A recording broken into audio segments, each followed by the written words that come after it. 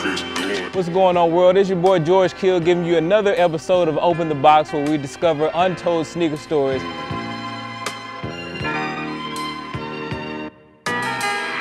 I'm with my man Mike Vick in Florida. What's going on, man? Not much, man. Hanging out. We got to talk about these Vicks, man. Some of the most classic cleats, shoes. So let's get into it, man, because I know we talked off camera about the design process, and you said it was rigorous. It took 3 to 4 months to design each shoe.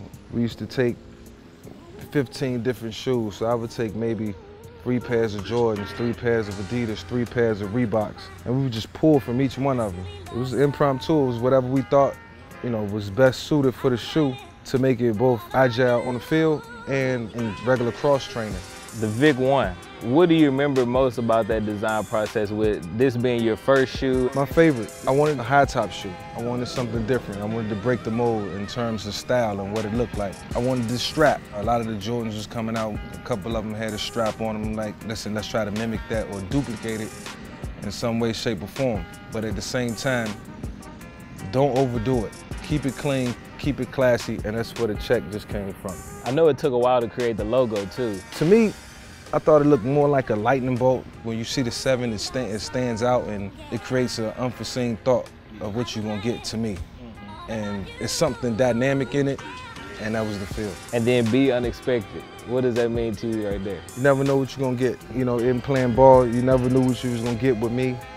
I never knew where my feet was gonna go, how my body was gonna turn. Everything was just off instinct, so it was unexpected for me to know going into a game what I was gonna really accomplish. Right.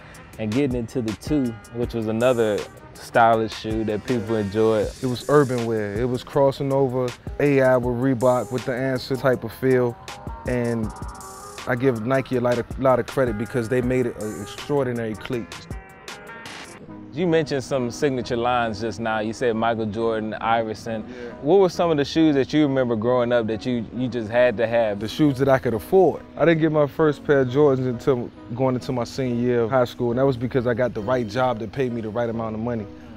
Other than that, I couldn't afford them. I could only wish for certain things, and I wanted J's every time they dropped. I lived through my cousin. Every pair that dropped, he got them. He was very fortunate growing up, and just to see him on his feet, I knew he was happy, so it was almost like I had him on my feet. And then when you got drafted by the Falcons, you had the same color schemes as like a Jordan. Yeah, I wanted to match it up. I think, all the people at Nike in the design process that time, Scott Moore, he was at the top of his game right then. And the first 2 I kind of set back on. It was the 3 that I really got involved in. I wanted to run faster. I felt like I was going into my 5th year. I was in my prime. I wanted to move fast. I wanted to be different. I wanted to be unique. I wanted to rush for 1,000 yards. And I'm like, if I'm gonna do it, I'm gonna do it in this shoe. This is the one we're gonna make it happen in. So Scott was like, what we gonna do? We're gonna strap him up and make him tighter. So that's where the strap came from. Another crowd pleaser, and I think we got that out of the shoe. And then we talked about off camera, there was one shoe that didn't make it. The 4 I ran for 1,000 yards in. So when I didn't do it in the 3, we designed the 4 to just be a hybrid between the 1 and the 3. And if you look at it, you see everything at the 1 and the 3 displayed in the 4.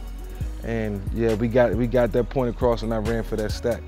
Football players and signature shoes, it's like unicorns, right? Because, basketball players, they have 7, 8, 9 shoes, some of them 20 shoes. But how does that make you feel to be one of the only football players that had, your own signature shoe? It was a great time, man, to have my own shoe, man, and to be able to say I had a shoe that my kids can be proud of, that they can wear now and forever, and continue to get retro at any moment. Now it's about bringing back the cleat.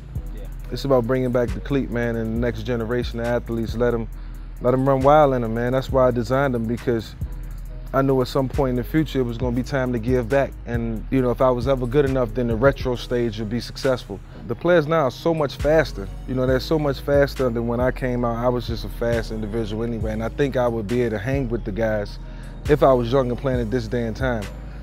But, everything is built off speed. Offense, defense, special team, speed kills and speed wins. They go out there, you feel good, you play good. We always live by that mantra, and those guys are doing it extremely well now, and it's certainly fun to watch. I like Seattle when they come out and they have the neon greens and they're just looking good, and I see Odell got his shoe. he's been playing around with a lot, man. And so, I mean, it's a great time to be, you know, a shoe connoisseur. And last but not least, if you had to rank all 4 in order, what would they be? I know we're gonna start with the 1. In terms of style, I would say the 1, the 2, the 3, and the 4. Performance-wise, I would say the 4, the 3, the 1, and the 2.